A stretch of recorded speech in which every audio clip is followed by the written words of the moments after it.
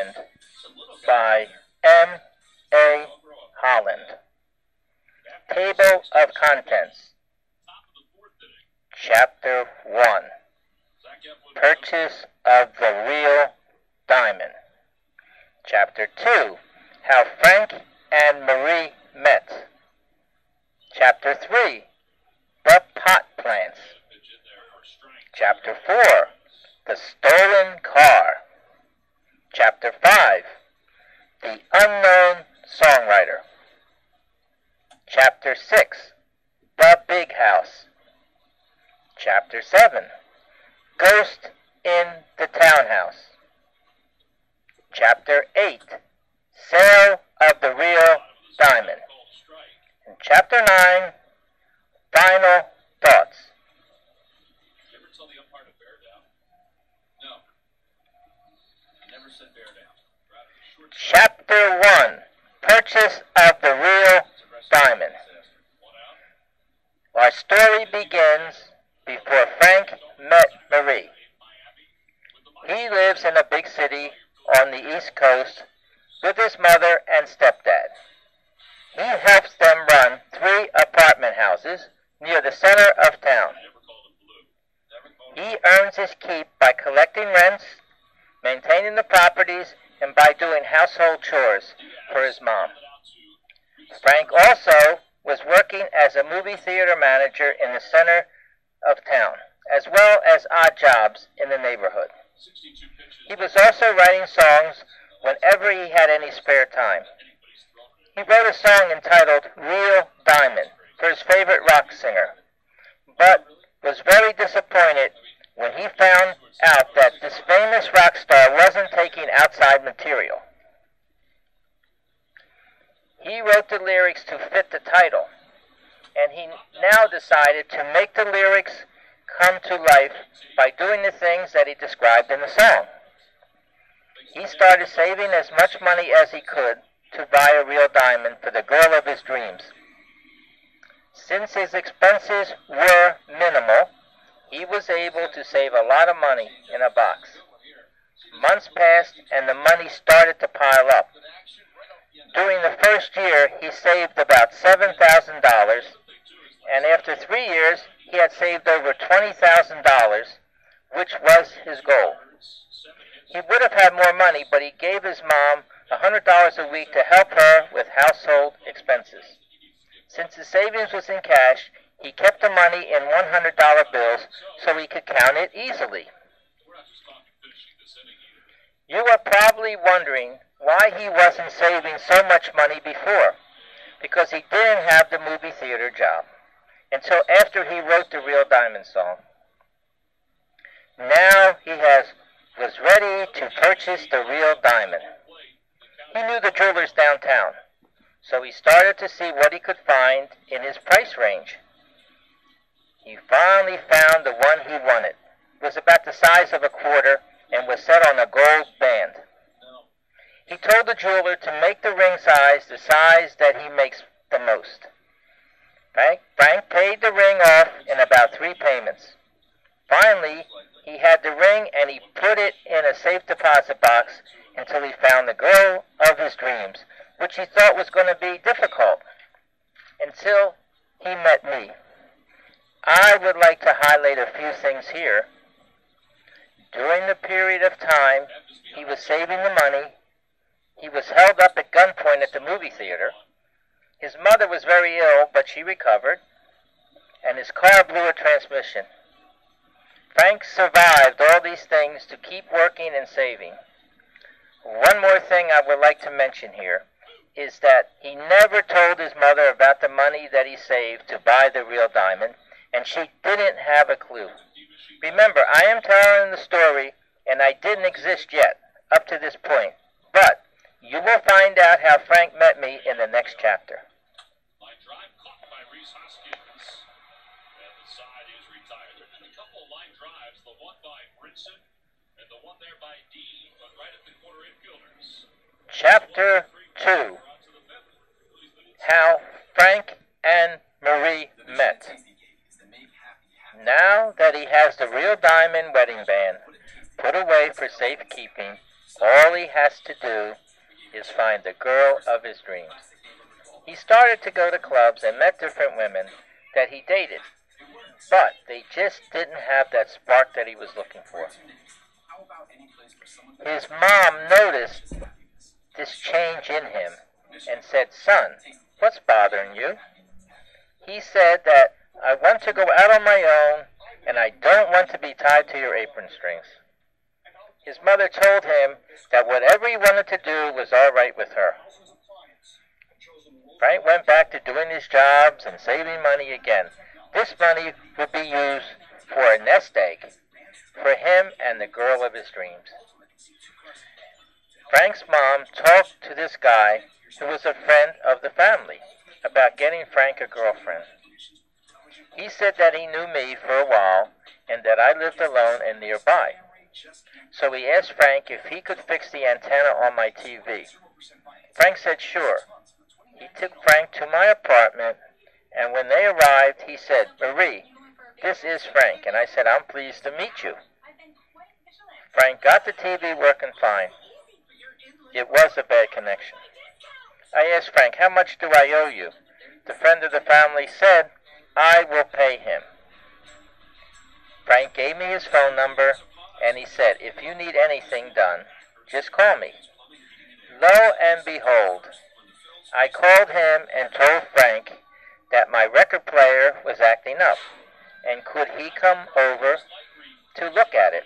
And he said, sure. When he arrived, he said, "Marie, where's the broken phono?" I showed it to him, and he said, "I think you need a new needle." And he said that he would take the old one and get a new one in a couple of days. This was only the start of many visits to my apartment. He came back and fixed the record player and anything and everything that I needed fixed. I tried to pay him, and he just said, "You can chalk it up to our friendship." Since Frank had a car, he took me to drive-in movies, dinners, and any place I wanted to go. I was falling in love with him, and he was falling in love with me. Months passed, and he asked me, "Would you like to meet my mom and stepdad?" I said yes. He only lived a few blocks from my apartment. When we got there, Frank's mom was waiting at the door and said, "I have been looking forward to meeting you, and I heard a lot of good things about you, and I hope that you will make Frank happy." She also liked the idea that I was a little older than him. Frank took me as much as he could to see his mom and stepdad. Then Frank started staying overnight at my apartment only on weekends. Remember, at this point of the story, nobody knows about the real diamond, including me. While lying in bed with Frank, he told me that his mother and real dad were both in show business, and his mother met his father at the 1933 Chicago World's Fair.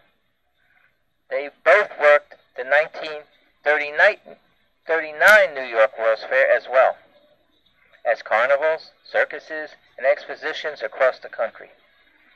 I asked Frank, what did his mom and dad do when they performed? He told me that his mother was a singer, an exotic dancer, fortune teller, and stunt motorcycle driver, and his father worked with Frank Buck as an animal trainer.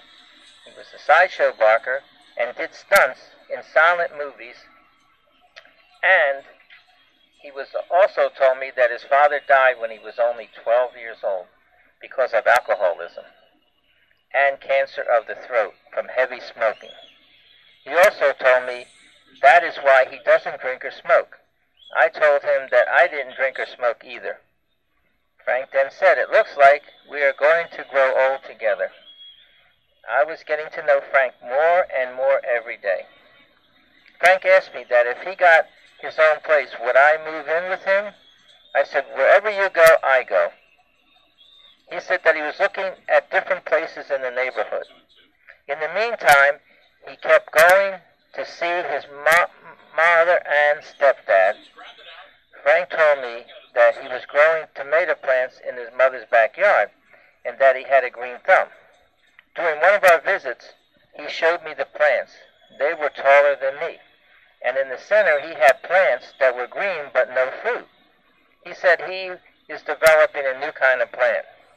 He said that he would explain later. The next night in bed, he told me that the plants in the center were pot plants, and he was hiding them with the tomato plants. I told him that he has a lot of explaining to do, and it better be good.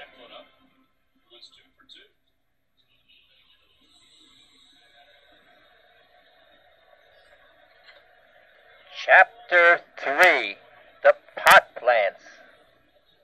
You are probably wondering what pot plants have to do with the story of a real diamond. I feel that this is the most important chapter in the book because this was when Frank decided to make me the girl of his dreams and give me the real diamond because I stuck by him when he told me about the pot plants. So the next night in bed, I asked Frank, "Why are you growing the pot plants?" He said that he was trying to graft a tomato plant with a pot plant, and so far he wasn't having any success. Then I asked him, "Do you smoke pot?" He said, "No, I just bought bags of it from a guy at work, just for the seeds, and that when he grew the tomato plants, he threw the pot seeds all around the tomato plants, and when they started to grow, he weeded out the weaker plants." Then I asked him, "Does your mom know?" And he replied, "No." Frank, you know that we all can get in trouble if you ever get caught growing those pot plants. I think you better get rid of them as soon as possible. He agreed. Tomorrow is trash night, and we'll bag up the pot plants. The next day, I went to Frank's house and told his mom about the pot plants and that we were going to pull them all up and bag them up and put out with the trash. She was glad that I told her and loved me even more for convincing Frank to get rid of the bad plants. It took us about 2 hours to pull up all the pot plants. The next day, all the trash was picked up, and we were all relieved that we were all back to our routine. And guess what? Frank's mom made us a big dinner of spaghetti and meatballs, topped with tomato sauce, made from the tomatoes Frank grew in the backyard. And we also had a salad, you guessed it, with the tomatoes from Frank's garden. The meal was delicious. Frank's mom was an Italian and a good cook. Frank grew the tomatoes every year so that his mom could preserve them for sauce all year round. So the next night in bed, Frank told me that he was a songwriter and he had written several songs. Then I asked him, why don't you write a song about the pot plants? He said that he would call the song, "Don't Let Yourself Go to Pot." Frank, over the next week, wrote the lyrics and had George Liberace compose the music in rock style. When the demo arrived, he couldn't wait to let me hear it. The lyrics had nothing to do with pot. Instead, he was encouraging people to exercise, to get into shape, and so that no one should let themselves go to pot. When I heard the song, I was impressed how Frank turned something that was bad into something so good. The singer sounded just like his favorite rock star. I guess there's only one thing left to do in this chapter, is to let you read the lyrics Frank wrote. Don't let yourself go to pot. You may think that you're headed in the right direction, but it would be better if you stayed put and strive for perfection. Don't let yourself go to pot, whether you're rich or not. If you really want to enjoy yourself at work or play, don't let yourself go to pot. Remember, you're as young as you feel and give yourself a better deal. Whether you're a man or a woman or child or a person who is just mild, it's up to you to decide what you're going to use as your guide. Look at your appearance every day. Do you want it to stay that way? Don't let yourself go to pot, whether you're rich or not. Exercise to keep yourself thin. The more you do it, the easier to begin. As the climate changes throughout the year, you should use your time to get yourself into gear. If you like to run, then getting into shape ought to be fun. It makes no difference, cold or hot. Don't let yourself go to pot, whether you're rich or not.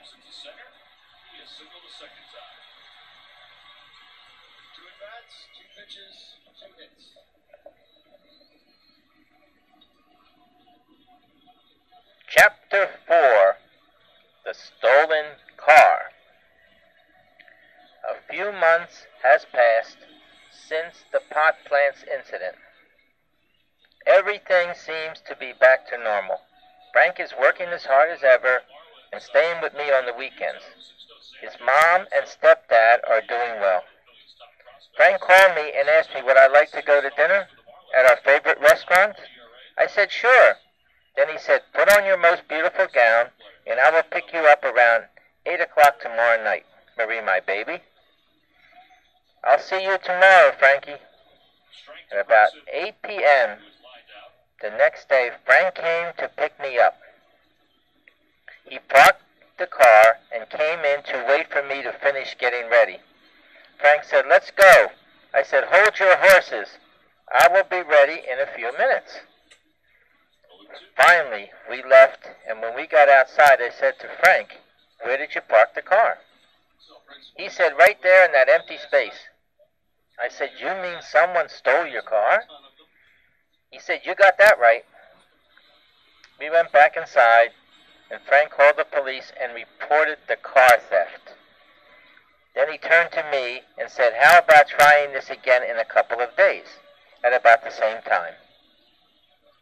I said, sure, I will get another car by then. So a couple of days passed, and Frank came to pick me up. This time, I was ready. When we got outside, he said that he had a surprise for me. I said, Frank, there's your car. How did you get it back? I didn't. I got another one from the same dealer, except this one is better. It has air conditioning. He said, let's go. As we were pulling out, Frank yelled out, Marie, there's my other car. And he chased after it and caught up with it about 8 blocks away. He called the police and they caught the guy. There was a newspaper reporter on the scene and he wrote what happened. It was in the paper. Next, I am going to read the highlights of the article, which will help me explain this part of the story better. My interpretation is as follows. This reporter happened to be a witness to Frank's stolen car. He said that he was passing by at the same time that the cops were coaching this guy out of Frank's stolen car. No fuss, no busted heads, no guns drawn. The old guy had a story. He told the cops he was drinking in the bar across the street when a man came up and offered to sell him a car. The cops checked out the bar. The guy who tried to sell Frank's car to the old guy made it out the back door.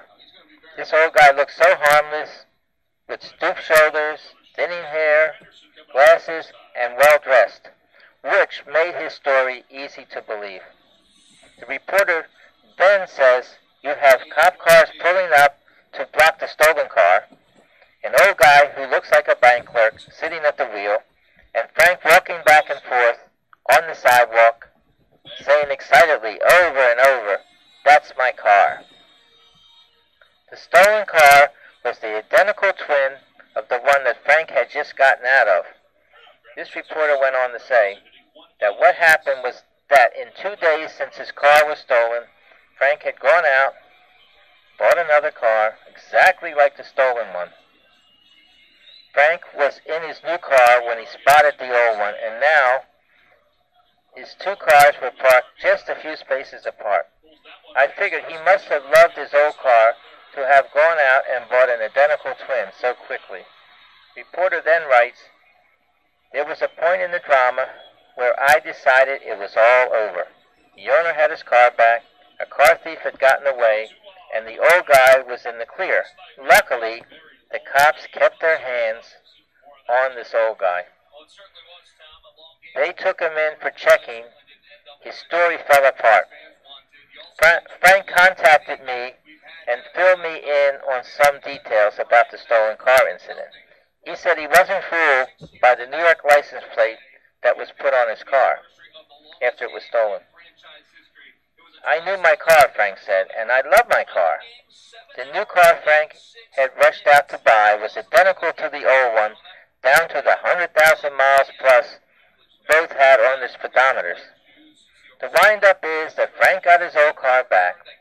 He sold it to the same dealer he bought the twin from. This reporter closes the article by saying that 10 days later, the old guy was arrested again and charged with stealing another car. Next is what happened when Frank sold the stolen car back to the dealer. Frank asked me, do I know how to drive? I said yes. So Frank drove the stolen car to the dealer, and I followed him in the identical twin. After the transaction was completed, I drove him home, and Frank told me to be ready at 8 p.m. the next day to go out on the town. Frank picked me up at my apartment at 8 p.m. sharp. We went to our favorite restaurant. After we finished our meal, Frank told me to close my eyes and put out my hand, and on my finger he placed a real diamond wedding band. When I opened my eyes, I couldn't believe what I saw. A wedding band with a large diamond in the center. I asked Frank, is that a real diamond? And he said, you got that right. I couldn't believe it. I asked him, how did you know my ring size? He told me when he bought the real diamond, he told the jeweler to make it the size that he makes the most. I know now that you are the girl of my dreams, because the ring fits you perfect. I told Frank, I want to wear it all the time. I love it so much. But he said, it's not going to be safe to do that. This will have to be kept in a safe deposit box because of the value. I asked Frank, how many carats does this wedding band have? He whispered in my ear, $20,000 worth of carats. I asked him, where did you get the money to pay for it? He told me that it took him 3 years to save the money, and he cannot tell anybody about the real diamond, that it has to be our secret. I told him I want to wear it. He told me that he has a way that I could wear it. He said that he was going back to the jeweler and have him make the same wedding band and size with a fake diamond. We left the restaurant and went back to my apartment and went to bed. Frank put the real diamond away until the fake one was done. When it was finished, he brought it to me and I tried it on, and it fit perfect and was identical to the real one. I asked Frank, how are we going to tell them apart? He said a real diamond can cut glass. A fake one can't because it's made of glass. In my heart, I knew that Frank really loved me and wanted to make me happy. Frank took the real diamond and put it in the safe deposit box at the bank. He told me what bank and gave me the key. He said that if we ever needed money, we can use the real diamond to help us. I told Frank that what he did, did he ever think of writing a song entitled Real Diamond? He said yes, he already has the lyrics completed and was going to send it out to George Liberace to do the music in rock style. I couldn't wait to hear it. He said he will bring it to me as soon as everything is done. In a few weeks, the demo arrived When he played the song for me, I was so surprised of the way he made the lyrics tell the story of how we went to dine, and he gave me the ring, and the following is the lyrics of Real Diamond. Real Diamond. If I had a real diamond, I'd be rich as I could be. But if I had your love, that would be enough for me. Whenever I look at you, your eyes sparkle like a star. It lets me see you, whether near or far. A real diamond may go from hand to hand, but the love I have for you would be the same in any land. Put on your most beautiful gown, because we're going out on the town. You deserve the best, and that's why I want to take you to dinner as my guest. A real diamond may go from hand to hand, but the love I have for you would be the same in any land. Now that we've finished our meal, I want to show you the way I feel. Close your eyes and put out your hand. On your finger I will place a wedding band. A real diamond may go from hand to hand, but the love I have for you would be the same in any land. I can tell by the expression on your face that this was the right time and the right place. This means that we can start a new life as Mr. and Mrs. or man and wife. A real diamond may go from hand to hand, but the love I have for you would be the same in any land. Good outing so far for Zach. Gonna keep it going. Phillies do have some reinforcements in the bullpen tonight.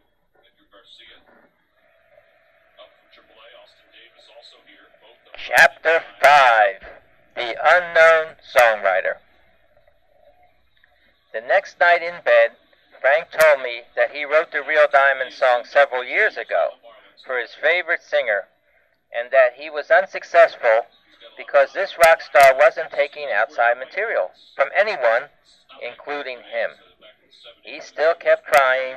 He sent the song to his lawyer, fan club, agent, and concerts by certified mail. Frank finally decided to put this song in a package with other songs that he had written for this rock star and copyright them under the heading Rock Songs, Words, and Music. This way, Frank could prove he wrote these songs. Frank, what you just told me sounds like you really know what you are doing. I think I will call you the Unknown Songwriter, because no one knows about the songs that you wrote but me. Frank then told me that he really was glad that this rock star didn't take outside material, because he liked being unknown and enjoyed his anonymity. And Marie, there is still more to tell you. Since I made up the lyrics for Real Diamond to rhyme with this rock star's name, and the lyrics I wrote never happened, I decided to make the lyrics come to life by acting them out. I saved a lot of money and bought a real diamond, and then I would have to find a girl to give it to. Marie, meeting you, the song did happen. I told Frank that I was very happy that he told me about this. Marie, do you want to hear more? Then I said, sure, darling. While I was writing these songs, I decided to start taking singing lessons 3 times a week for about a year, so I'd be able to sing the songs that I wrote. I said, you can sing too? So can I. He said, that's great. Maybe someday we can sing one of my songs in a duet.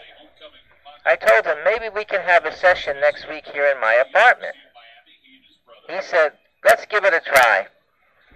A week has passed, and Frank came over with his tape recorder of the singing lessons that he took. He said, Marie, we can practice by using the lessons that I have recorded. So for a while we were both having a lot of fun singing songs and practicing together. Then one day Frank said to me, Marie, we're not professional singers. I think we should stop fooling ourselves and get on with our lives. I told him that I agreed, that we should only sing in the shower. He laughed and said that he enjoyed writing the songs more than singing them. By the way, since we have been going together, he wrote a song for me.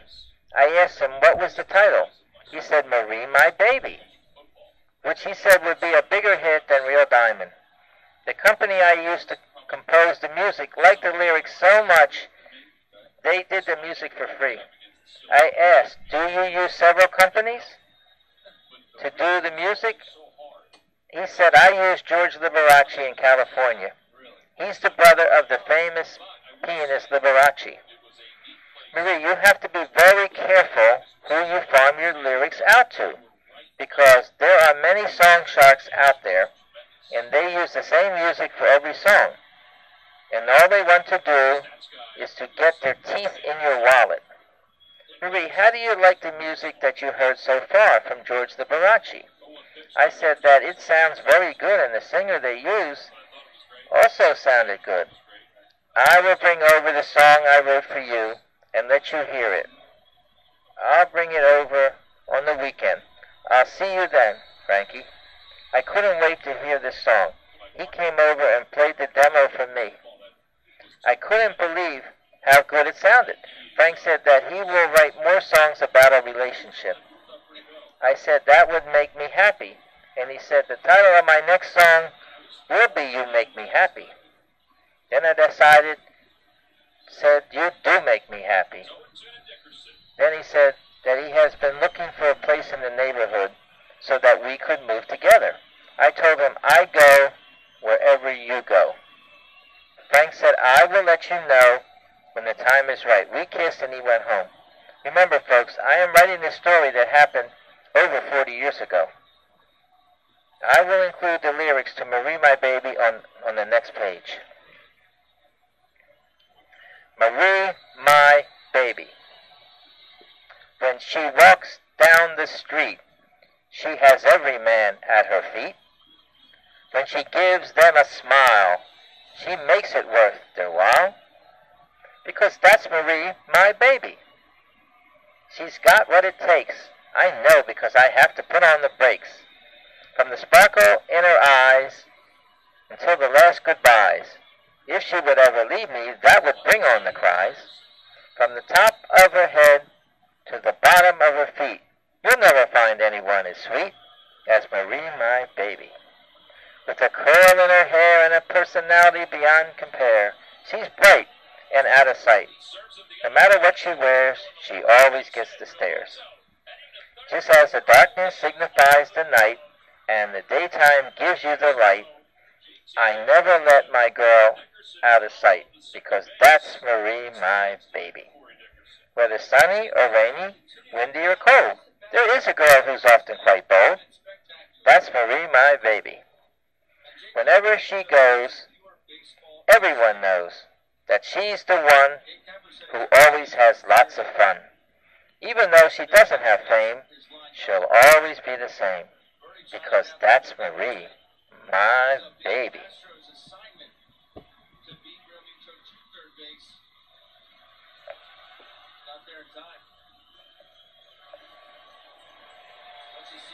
Chapter 6, The Big House. I have been listening to the songs that Frank wrote so far, and I noticed that the lyrics really have meaning, and you couldn't tell when he wrote the lyrics because of the words he used. A couple weeks had passed, and Frank called me and said that the demo for You Make Me Happy has arrived, and he was going to bring it over tonight. And I said I could hardly wait. When Frank arrived, he couldn't wait to play the song for me. I listened with interest, and I couldn't believe how good the lyrics and music sounded. The lyrics was about our relationship, and Frank used words that were simple. Here's a sample of the lyrics. It goes like this. I hoped that you knew that the love I have is only for you. Even from the very start, I had the feeling that it was going to be hard for us to part. The reason I mention these lines here is that it did come true what he wrote over 40 years ago. Now, Frank asked me, how do you like the song? I said, every song you write seems to have meaning. Being with you brings out the best in me. I said, Frank, I am flattered. When you send your lyrics to the music company, do they turn them down if they are not song material? He said, yes, but they will change a few words to make the lyrics more commercial and making sure that there isn't anything that could offend the public. I only write lyrics about good things. Frank, play You Make Me Happy Again. I really enjoyed this song a lot. Since this was a weekday, Frank told me that he would call me from work tomorrow, and then we kissed and Frank went home. The very next day, Frank called me and said that his mother sold the apartment houses, and with the money she bought a private home, only 3 blocks away. He also told me that he found a townhouse only 3 blocks from my apartment, and he wanted me to see it, and if I liked it, then we could get it before someone else did. Frank picked me up that evening, and he had the keys, and when I saw the outside, he told me that this house was built in the 1870s. When Frank opened the door, I couldn't believe what I saw. A big living room with hardwood floors, exposed brick walls, and in the center was a fireplace. I asked Frank, does it work? He said yes. Next, there was a dining area, and through a hall to the kitchen, and then through another hall was the bathroom, and then a very large bedroom. Frank asked me, how did I like it so far? I said, great. Then we turned around and went out the back door to a big backyard. Frank then said that he could grow a nice garden, and I told him, no pot plants. He said, I promise to only grow vegetables. Then we went back inside, up a large staircase to the second floor, with another bedroom and full bath. Now the only thing left to see was the basement. We went to the steps through the kitchen and down another stairway to the basement, which was very large and had a washer and dryer and plenty of storage space. Frank asked me, have you decided to get this place or not? I said, I really like it a lot.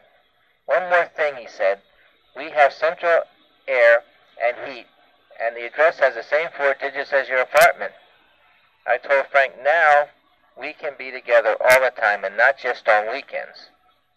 Frank was happy that I liked the place as much as he did. We left, and Frank said, start packing your things, and he was going to help his mother and help me move and take care of all the paperwork. Frank's mom called me and congratulated me because we got a house close to her, and she also told me that she sold the property so that Frank wouldn't have to work so hard and he could go out on his own. I told his mom that I loved her for doing what she did. We were all pretty busy for the next couple of weeks, but finally everything got moved and we were one big, happy family. I couldn't wait to start living in our new place. I kept thinking about the Real Diamond song that Frank wrote, because now he made the song come to fruition, because at the end of the song it says that we could start a new life as Mr. and Mrs. and man and wife. The only problem now is that Frank will have to pay rent and the bills on this place. And I can help some because I work part-time as a dental technician and I also am a seamstress. I wore the imitation Real Diamond everywhere I went, and everybody thought it was real.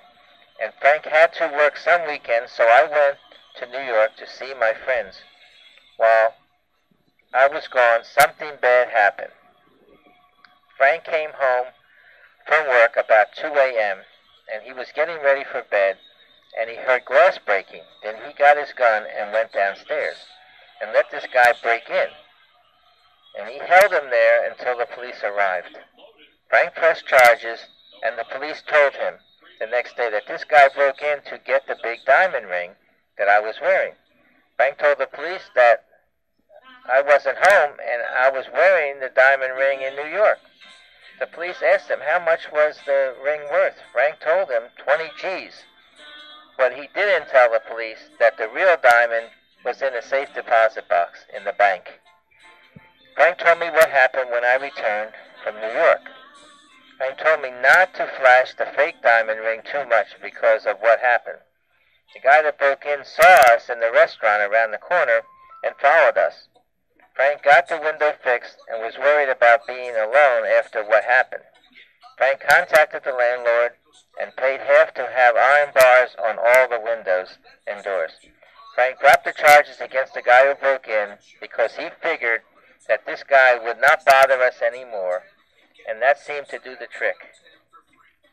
No more trouble. Frank told me that if this guy didn't break in, we wouldn't have the arm bars on the windows and doors. This way, when we go out on the town, we wouldn't have to worry about anybody breaking in. I like this townhouse more and more every day. Frank was working hard to keep paying the bills, and he told me that we should have credit in case we needed help with the bills. So Frank started getting credit and more credit, and he was using it to pay the gas for the car, eating out with me, groceries, car repairs. I didn't realize how much credit that Frank got. He got so much credit that he was using one credit card to pay another credit card. This went on for a while.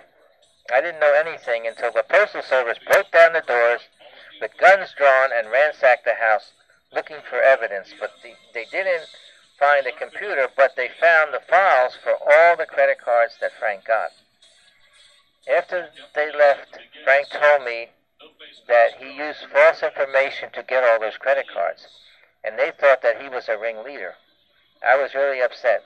He had a public defender, and Frank was talked into taking a plea bargain instead of a jury trial, which he could be sentenced for up to 15 years, and with the plea bargain only about a year. Frank got sentenced for 12 to 14 months for credit card fraud and mail fraud. Since he wouldn't be working, he told me that we should pawn the real diamond to pay the rent and bills until he got back home again. This way I would use some of the money to pay on the real diamond. Frank had a very good friend at the job that helped me do shopping and things around the house until Frank returned. I talked to Frank almost every day at the camp he was at. He also wrote me a lot. Finally, the time passed and Frank was back home again. He had the job waiting for him. Everybody knew that Frank was railroaded, but by the government. I am thinking of writing another book entitled Railroad to Prison. That's why I didn't go into too much detail here about this incident. Back to the current story. Frank was so sorry for what he had done, he promised me no more credit cards and that he had learned his lesson. That loan on the real diamond really saved us. So now Frank kept paying the loan back. It took about another year and it was all paid off, and Frank put it back in the safe deposit box, and I kept wearing the fake diamond. I decided at this point of the story to add one of the many letters that Frank wrote for me from the prison camp, because he writes the letters like he went up the river to Italy instead of prison. It goes as follows. Hello, Marie, my baby. I miss you very much. It took 8 days to get here. The name of the ship was a Conta Grande. These ocean liners have everything.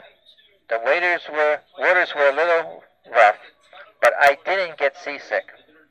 Whenever this happens, they run velvet-covered ropes around the inside of the ship, so you can hold on to when you go from one compartment to another.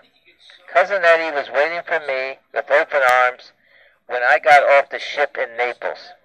He speaks Italian fluently and knows his way around here. We are staying with his mother in a small cottage, and we'll be living with them as long as I'm here. They are treating me like a king. There is plenty to see here. We already saw the Leaning Tower of Pisa, the Isle of Capri, the Blue Grotto, and Mount Vesuvius volcano. And we also went to Venice and Rome. Marie, as the saying goes, when in Rome do as the Romans do. We passed almost every day. I put on a few pounds. Enough sightseeing for now. The real reason I'm here is to get my grandfather's inheritance, which is in the form of a house and the property it is built on. Since my mother has passed, I am the rightful heir. One of the problems with this property is that it is run down and needs a lot of repairs. The value of the property is low because of its condition. There's also a lot of back taxes owed. The government here wants to take the property over to pay the taxes. I am trying to make a deal with them.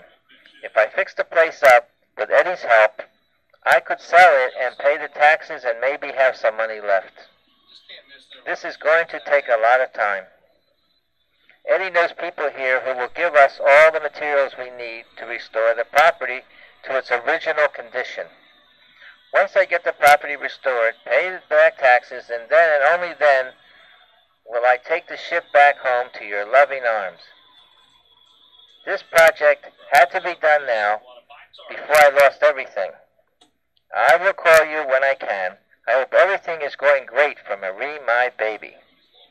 I'm getting to know my way around here. I think this would be a nice place for us to retire to. Since we've been living so long in a big city, instead of moving to another part of town, I'd rather make a big move and come back here. We'll discuss this when I come back home. This decision will be up to you. It's a nice place to live, and so beautiful, and crime doesn't exist here, and everyone is so friendly. I think about you every day, and the love I have for you is getting stronger. Remember, the saying goes, absence makes the heart grow fonder. Love always, Frank. That was the end of one of the many letters that Frank wrote me from the prison camp. Reading this letter almost made me believe that he really was in Italy.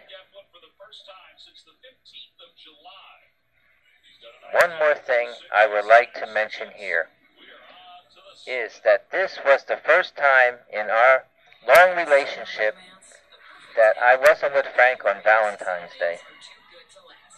I would like to include here the poem that Frank sent me from the prison camp. It goes as follows. Even though I can't send you money, thank you for being my honey. In my heart, you will always be the same. But in your heart, I will always remain. When I'm back in your loving embrace, I promise you that I will not be in this place. Even though you can't see me now, but when you do, the cats will meow. I went on a trip up the river for a while, but when I return, you will have a big smile. For the month you don't see my face, but you will the day I'm out of this place. Pray to the heavens above that I return safe and sound with my love. When I get back, I will treat you like a queen, and things will be better when I'm back on the scene. I don't have many things to do with my time, so that's why I decided to write you this rhyme. Even though I can't be there, I would like to say I will make it up to you on next Valentine's Day. I hope you liked the poem that Frank wrote me for Valentine's Day from the prison camp. I am including the lyrics for You Make Me Happy for your reading pleasure. You make me happy. As the clouds come and go, the thoughts I have for you begin to grow. I look in the sky, and I think of someone who is beautiful and shy. Every breath that I take, and every wish that I make, I go around with you on my mind A more wonderful person would be hard to find. You make me happy the whole day through. You are just like a sunny day. When I'm with you, you make the clouds go away. But when I'm not, the happiness you've given me means a lot. You make me happy the whole day through. I hope that you knew that the love I have is only for you. Even from the very start, I had the feeling it was going to be hard for us to part. You make me happy the whole day through. We'll never have to say so long, because at the altar they'll be playing our song. After we say I do, I know that we'll be happy the whole day through.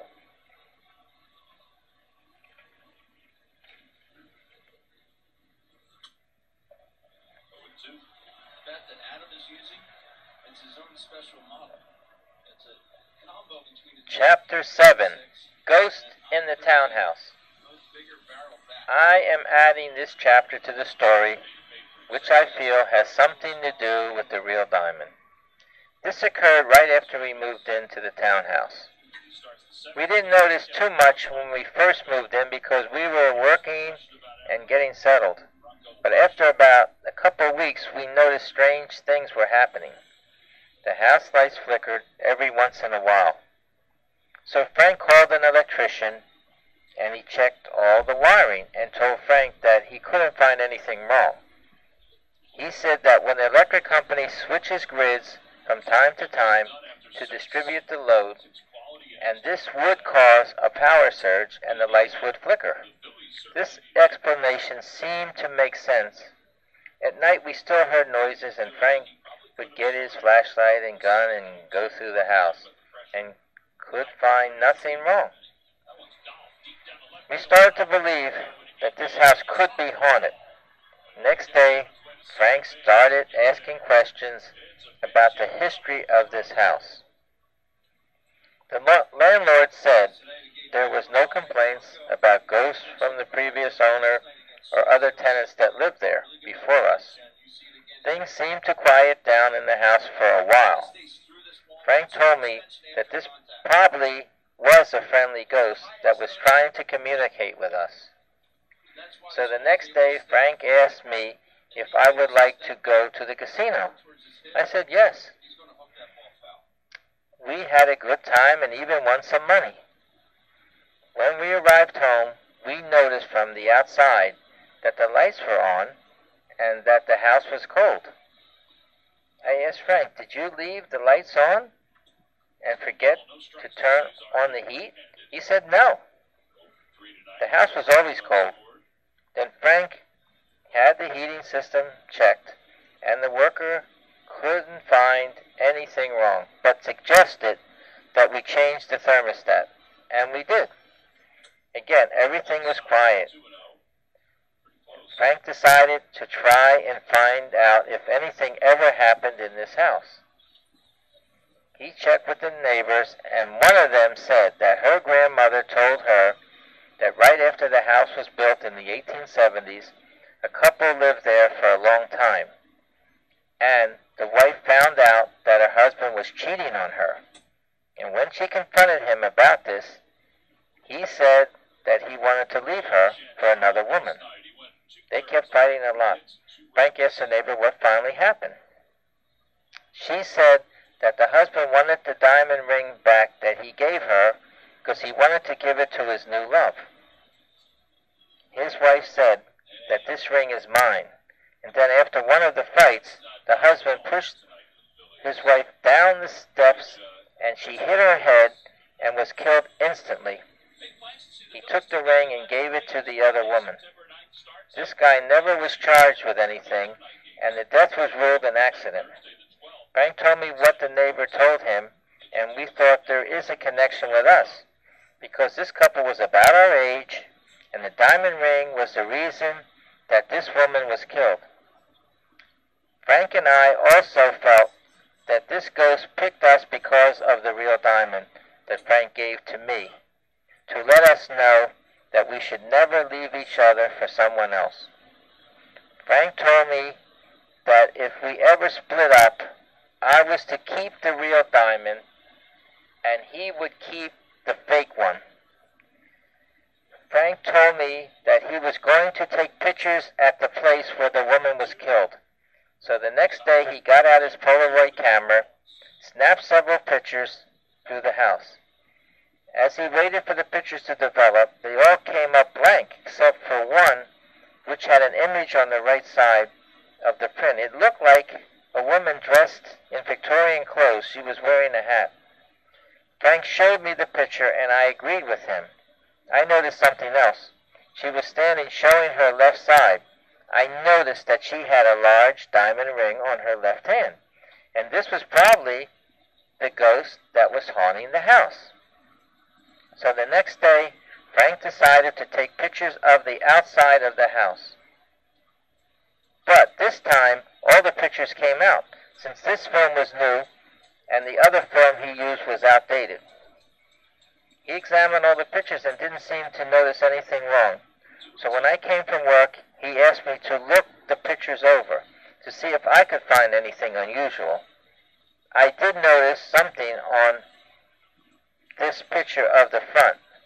It looked like someone was looking out the window next to the steps. Frank said that is our ghost. It had to be because I was not at home when Frank took these pictures. Since we go to church a lot and light candles, I was going to ask one of the priests to bless our house. And when I told him, he said, if this is a friendly ghost, it will probably leave. The next day, our house was blessed and everything was back to normal. When I told the priest a couple of weeks later, he said that with the blessing and the fact that the ghost could rest in peace because she let you know what really happened to her.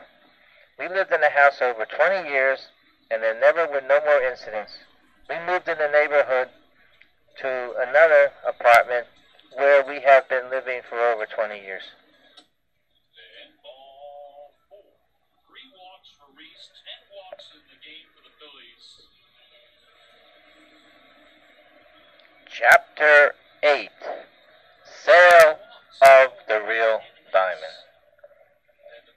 After over 20 years living in the townhouse, Frank called me from work and told me that the real estate agent called him and told him that the townhouse was sold and that the buyer wanted to live there and we will have to be out in 30 days. I was shocked. Frank said, "Don't worry, we will work it out." That night in bed, Frank said that this might have happened for the best, and we needed a change.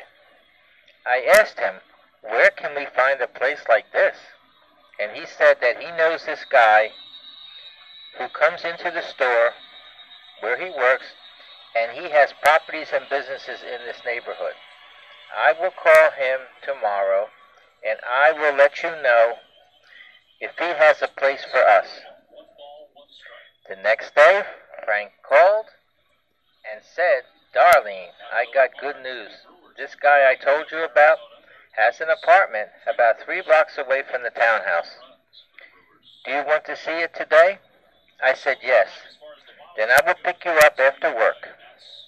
Frank told me in the car that this apartment was small, but we will have the backyard, basement with a washer and dryer, and it is on the first floor. When we arrived, the owner was waiting for us. After some small talk, he took us around. I liked this place even though it was small. Frank told the owner that he will let him know as soon as possible our decision. When we got home, Frank asked me how did I like our new place, and I said I did like it, and I told him let's take it. Frank asked me what made you decide to take this place. I told him it is right near the church that we go to, and the bank that we use is on the corner across the street. And this is where the real diamond is in the safe deposit box. Frank said he was happy that I liked the place as much as he did. Since we found our new home so easy, will give us more time to move. The next day, Frank called me and said he finalized everything with the owner and told him that we couldn't move in until the 1st of next month. And he said that we could start moving our things little by little. He wasn't going to charge us until the 1st of next month.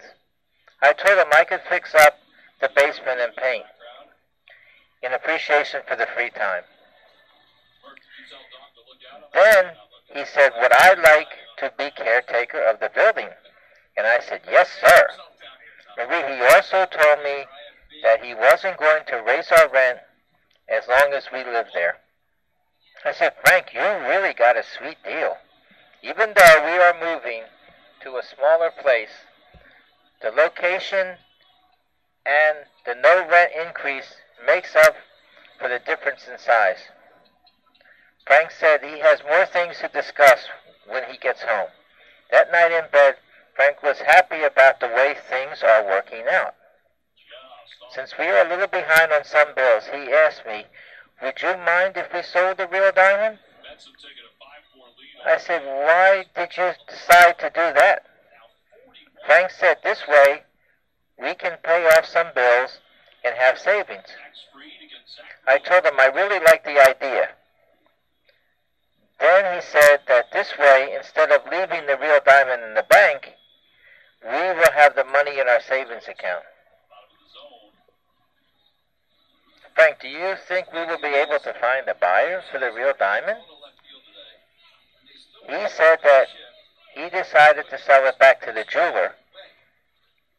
This way, we won't have to worry about a would-be buyer might try and pull a scam on us. And that he had asked the jeweler about this when he bought the real diamond, and the jeweler told him he would give him 10% less than the purchase price. This way the jeweler could make money on the deal. I said, Frank, you really have a lot of things to do. He said he was going to call the jeweler first thing in the morning from work. Frank called the next day and told me that the jeweler will buy the real diamond back. I said, Frank, you work fast. And he said, that way we will have more time for moving. When Frank came home from work, I said, how come you are a little late?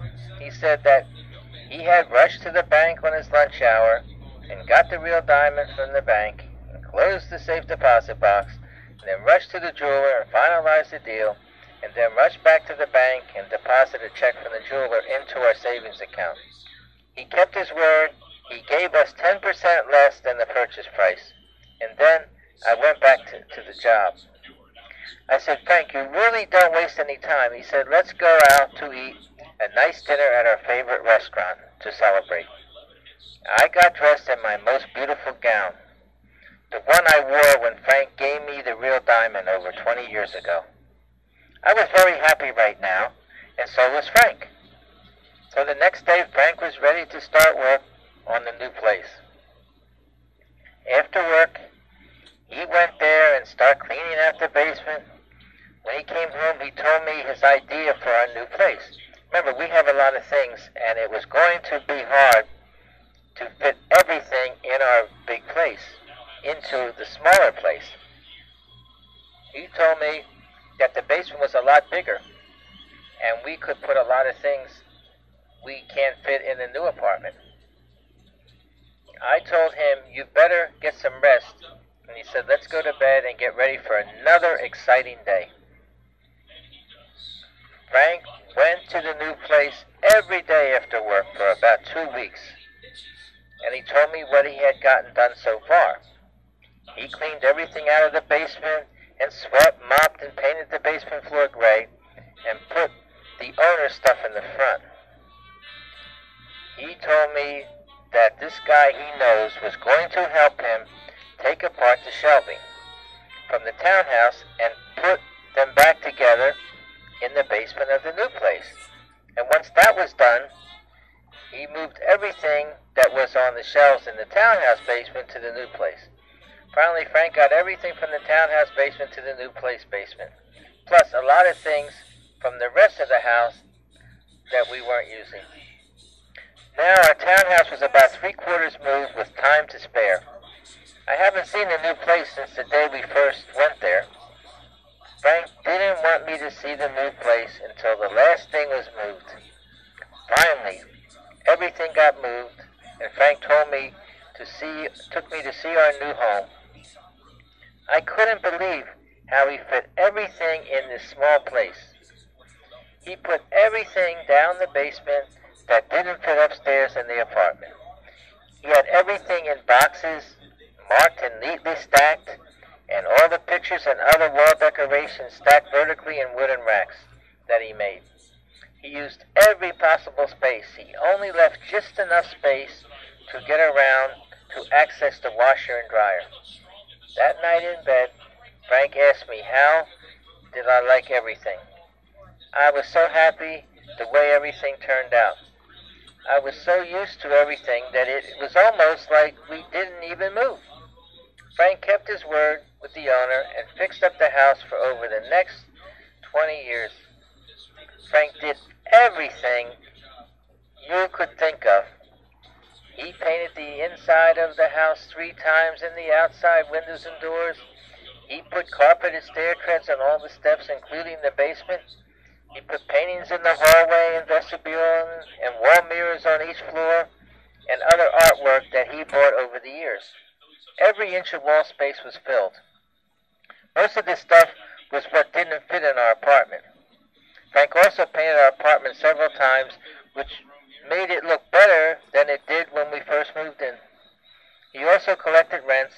He kept the front of the house clean and backyard and took out the trash. He shoveled snow and whatever needed to be done to maintain the property. The owner was so pleased with us, he wanted to put us in his will. Of course, this was just a gesture of appreciation. Can you imagine what it's like not having a rent increase for over 20 years and don't have to worry about moving unless we wanted to? I guess you could say that this was the house that Frank built. One more thing. When we first moved in here, I asked Frank to pick one of the songs that he wrote when we first started going together. He thought for a moment and said, the song I wrote over 20 years ago would be Peace of Mind. I said, let's play it now. He went in his collection and he played the song, and it still sounded just as good as it did when he first wrote it. Frank then looked at me and said, Marie, my baby, I hope that this song comes true and we will have peace of mind and live happily ever after in our new home. This song so far has come true, and we are living out our lives, and our love is just as strong as ever. We may be a little older and grayer now, but we still have each other, and that proves that if it wasn't for the real diamond song that Frank wrote, we probably would have never met, and our lives would have turned out different. That's why I wrote the story, and I believe in destiny. I hope that the reader enjoyed the story as much as I did writing it. I would like to wish everyone peace of mind from Frank and Marie. The lyrics of Peace of Mind that Frank wrote over 40 years ago is as follows. Peace of mind everywhere that you go, and even places that you don't even know. You can go to a mountaintop or just pay a visit to your mom and pop. Peace of mind is hard to find. In the crisis that we face every day, it's tough to put your mind at ease. But if you do find solace for a moment, you'll be the one that you'll please. Peace of mind is hard to find. Everybody is one of a kind, and we're all trying to find peace of mind. You think of the things that you have to do, and you find out there are quite a few. Peace of mind is hard to find. If you're lost and you can't find your way, whether it's for a week or just for a day, and when you finally get back on the right track, you won't even want to go back. Peace of mind is hard to find. You can look under a rock or just go from block to block. You can take an ocean voyage to a faraway land, or just hold each other's hand. Peace of mind is hard to find. If I could make just one wish, it would be for mankind, that everybody everywhere would have peace of mind.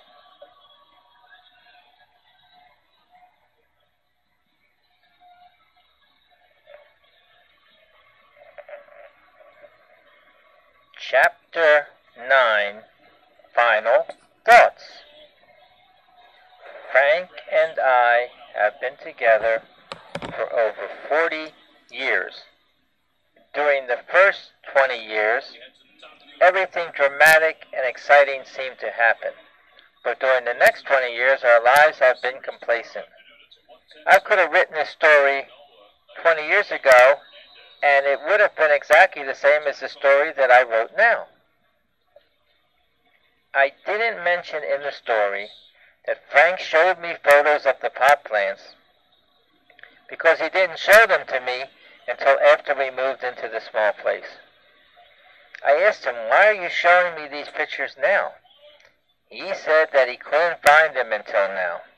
These pictures showed Frank in jeans with a dark beard in his mom's backyard surrounded by the tomato and pot plants. Who took these pictures? He said that the guy he bought the pot from. Was your mom there? He told me that he brought this guy over to meet his mom several times. Who did you tell your mom this guy was? Marie. I told her that he was my best friend and he got me the job as a movie theater manager. My mom liked this guy a lot. She even invited him to dinner with us. Frank, when did he take the snapshots? On one of the visits. I told my mom I wanted to show him my tomato plants, and this was right before we disposed of the evidence. We still have these photos which verifies the part of the story about the pot plants. I didn't mention Frank's jobs because he had so many over a 40-year period, it would have taken another book just to describe the things that he did.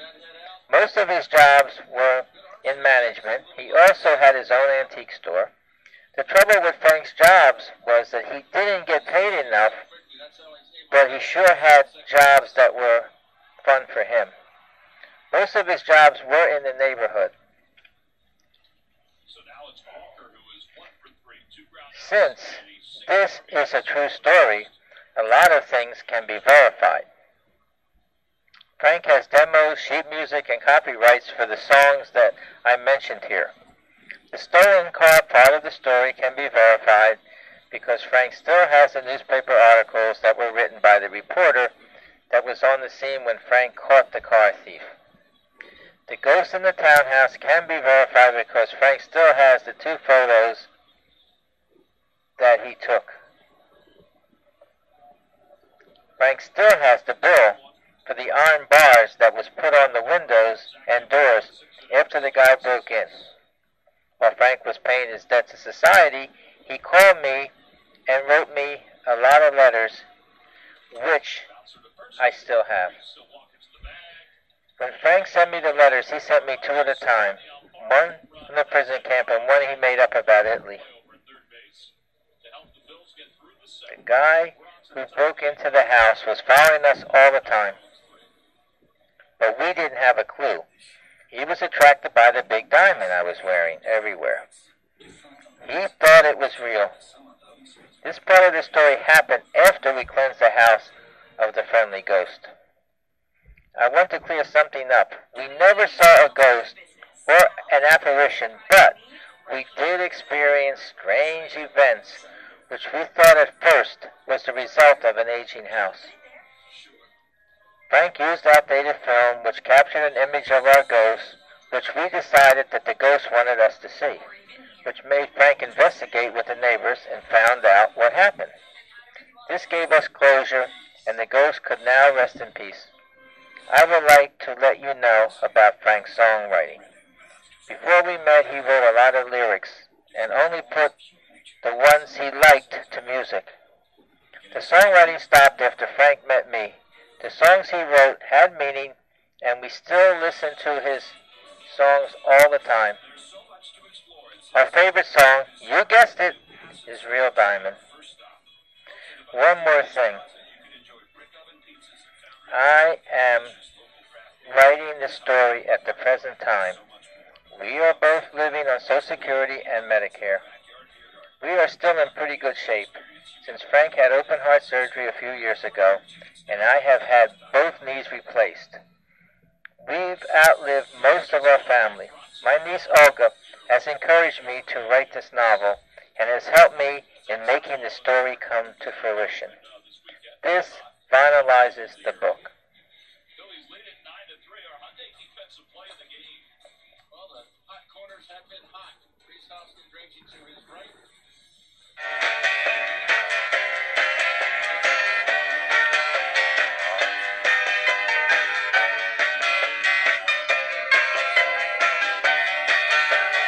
You may think that you're headed in the right direction,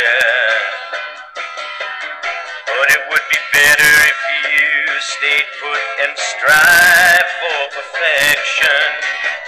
Don't let yourself go too far. Whether you're rich or whether you're not, remember you're as young as you feel. Give yourself a better deal. Look at your appearance every day. Do you want it to stay that way? Don't let yourself go to part. Whether you're rich or whether you're not, exercise to keep yourself thin. The more you do it, the easier to begin. If you like to run, then getting into shape ought to be fun. Don't let yourself go to part. Whether you're rich or whether you're not.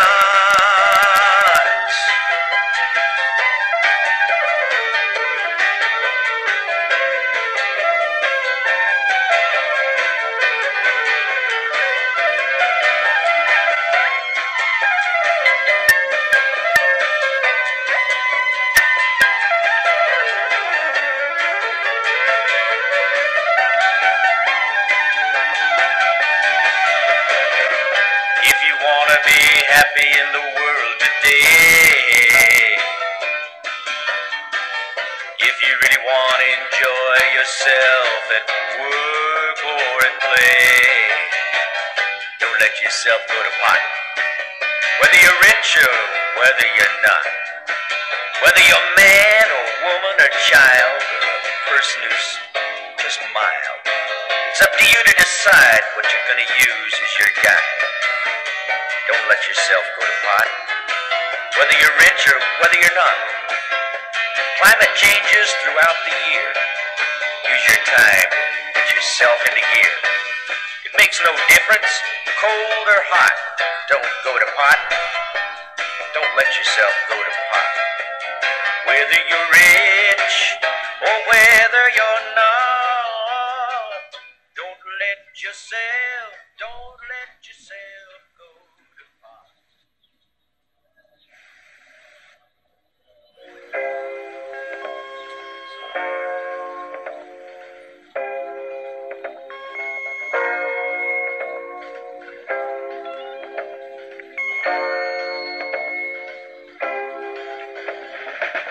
If I had a real diamond, I'd be rich as I could be. But if I had your love, that would be enough for me.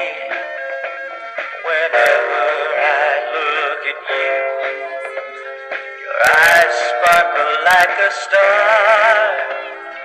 Lets me see you, whether near or far. Real diamond make a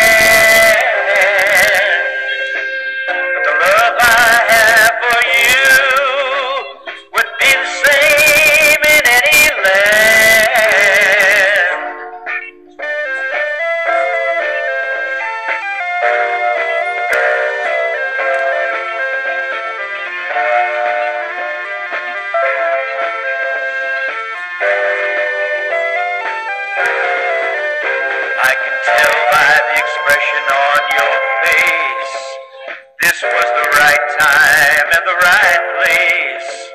This means we can start a new life as Mr. and Mrs. Oh man and wife.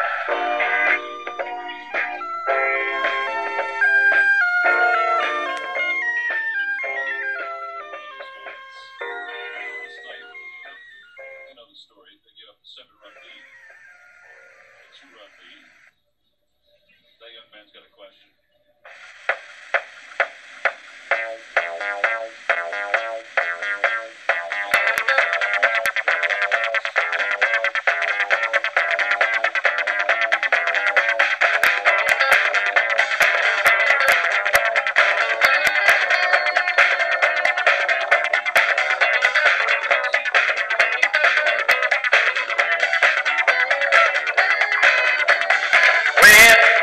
She walks down the street. She has every man at her feet. The way she gives them a smile, she makes it worth their while. Marie, my baby, got what it takes. I know because I have to put on the brakes. From the sparkle in her eyes to the last goodbyes. If she would ever leave me, that would bring on the cries. From the top of her head to the bottom of her feet, never find anyone as sweet. Marie, baby, with a curl in her hair and personality beyond compare. She's bright, out of sight. No matter what she wears, she gets the stare. Just as the darkness signifies the night, the daytime gives her the light. I never let the girl I have out of my sight. Marie, baby, whether sunny or rainy, windy or cold, there's a girl who is often quite old. That's Marie, baby. Wherever she goes, everyone knows that she's the one who always has lots of fun. Even though she doesn't have faith, she'll always be the same because